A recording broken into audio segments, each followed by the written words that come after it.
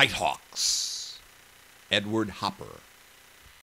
You find no filament illuminating this 1940s all-night cafe with its incandescent ceiling blazing in a scalene horizontal of pale yellow. Instead of electric globes, your eye encounters spectral glare flung outward in wedges, as if beaming from above 3 lone patrons, one back-turned faceless fedora at the counter, and a couple with fixed gaze of aluminum coffee urns.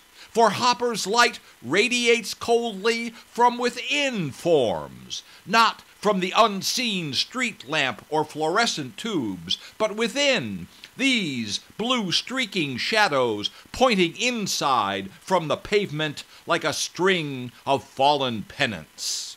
Even as the starched late shift attendant bends toward empty stools, his uniform reflects only the artist's austere harmony of faded whites with the hour's dazzling numbness.